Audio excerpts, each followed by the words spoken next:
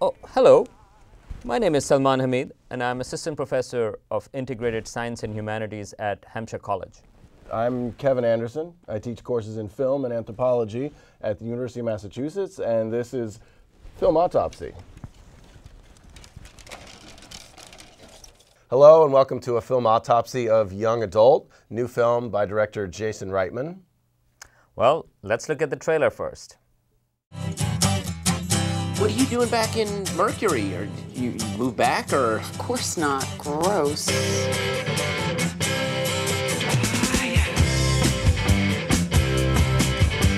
Oh yeah. I'm up on the 11th floor and I'm watching the cruisers below. Psychotic prom queen bitch. Down on the street and Here's the deal. Buddy Slade and I are meant to be together, and I'm here to get him back. I'm pretty sure he's married with a kid on the way. No, kid's here. I'm cool with it. I mean, I've got baggage too. I would keep all of this to yourself. I would find a therapist. walk out of the heart.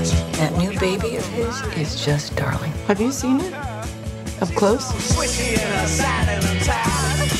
In a frock coat and liberty body hat. Shot. Oh God, I could do better than You know what? Oh my God. she's an old-time ambassador. Sweet talking man. God, you are a piece of work. Oh, she's Can I help you find something? I'm going to a rock concert with an old flame. Let's show him what he's been missing. No, he's seen me recently. He knows. But his wife hasn't seen me in a while, so. You can come to the city with me like we always planned. Mavis, I'm a married man. No, we can beat this thing together.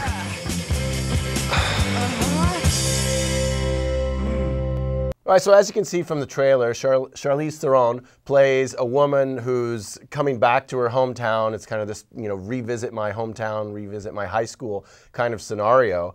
And she's going there with a plan to get back together with her old beau from high school. It's directed by Jason Reitman, who's done some very good work in the past with Juno and Thank You for Smoking and Up in the Air. And to some extent, this film reminded me a little bit of Up in the Air, but I'm not sure if we'll get into that. And screenwriter Diablo Cody, who also wrote Juno. This one kind of bored me. Well, we can come back to this aspect, but I actually really liked the small details in the film, just right from the title. I actually really liked all of his films, and including this one, and I'll come back to it why I liked it. But I want to know. Well, so it starts with sort of like small details. So just in the title shot, I actually really like all of his films, and their titles are meticulous. So, for example, in this one, Charlize Theron character Mavis, she is driving from Minneapolis to Mercury, Minnesota, and she's driving in a small, cute car, and she's putting in a cassette tape. Now, many of you don't know what a cassette tape is, but long time ago, people used to have music on it.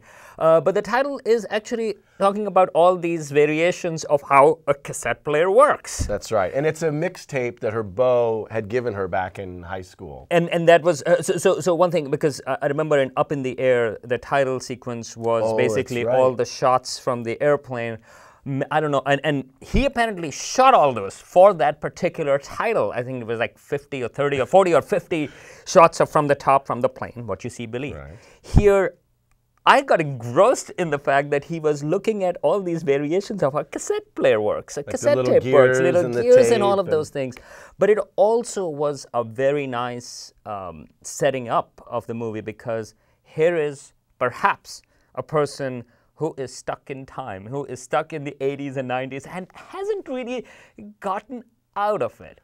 And so I really liked the beginning and how it set it up. Okay, I'll give you that. It's a very inventive title sequence, perhaps one of the more exciting aspects to the film. I just found the story to be a little bit, just kind of a connect the dots kind of screenplay. She comes back, there's some predictable elements that happen in terms of things not going exactly as she had thought. The kinds of characters that she encounters, the character of Matt is certainly an interesting addition to the film. He plays somebody who in high school was kind of, had been bullied, and certainly had his locker right next to Charlize Theron, and she doesn't even remember who he was.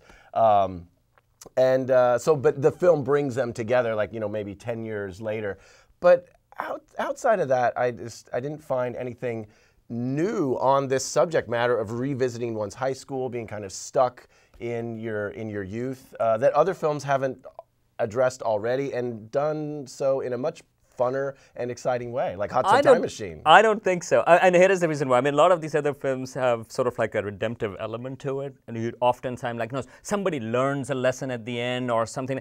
In this movie, actually, the character, you tend to sort of like not really like her, or you like her even, or dislike her even more towards the end. As the film progresses. As the film progresses. And at the end, when the movie is ending also, and again, I'm not giving away the ending per se, but you get a feel that, no, she hasn't learned this kind of, she hasn't gone through a redemptive phase, even though there are some sequences which might suggest. And I think that was really smart. The writing in the movie is very smart. The dialogue is excellent. And I think that particular aspects to that was interesting. In fact, it reminded me a little bit on a more serious note. I mean, it is a caustic film. It's not like Juno. It's not like Up in the Air where you like those characters. It is a little bit more like Thank You for Smoking, but even more caustic than that. Right, But what it reminded me of was Everything Must Go, the Will Ferrell film that came out earlier this year, which was an excellent film, an underrated film, but sort of like dealing with the issues of alcoholism and dealing with that type of a thing. Well, this film deals with alcoholism, or it's just certainly there. And I love the scene when she is back at her parents' house. Like, she comes back to town, she doesn't even look up her parents. Her mother has to essentially track her down. And at one point, she's sitting at the lunch table with them, and she's, and we already know this as an audience because she's boozing throughout the entire film. She says to her parents, I think I'm an alcoholic. And her parents are like, oh dear, what are you talking about? And it's kind of quite a sad moment because we do get a sense that this woman has not changed, and that she probably never will change. She will always be, desired by men and envied by other women. She's the tall, blonde, beautiful woman that is inside quite troubled, and I can relate to that. I appreciate that complexity to the construction of the character, but I think when you say that she doesn't learn anything, there's no redemptive quality to her character in the film, I agree with you there, but I kind of found the ending a little too pat. It kind of says, we really can't change who we are. We can just try to be the best we can of what we are. And no, I don't think so. I think that wasn't it. It's totally there. Salman, as Al Pacino says, it brought me back in. I thought we were done with the autopsy. But so tell me, what changes in the end? So you were saying that she's just sent back, that she can still keep on doing whatever she's doing. But I think the movie is not sentimental at all. And it doesn't take the side of the townspeople saying that, oh, the townspeople are happy with their simple lives and she's happy over there. No, we actually see her being really unhappy. In fact, right from the beginning, we see her, in fact, that's before the title sequence, that she's passed out on the bed. Right. Her apartment is...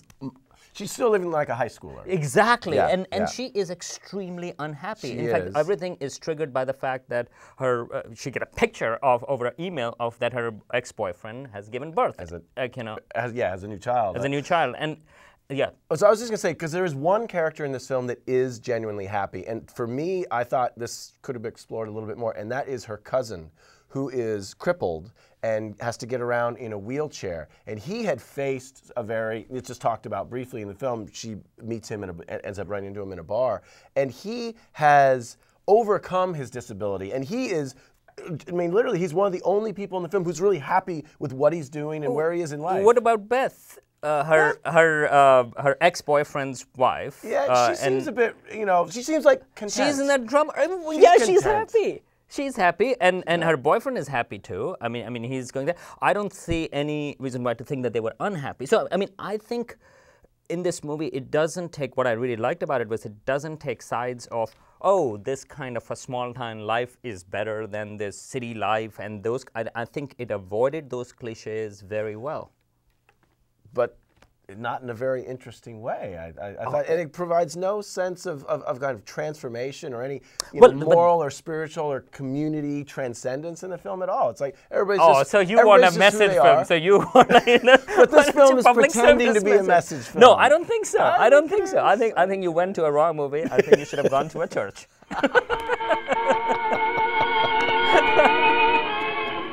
Midnight, where the stars and you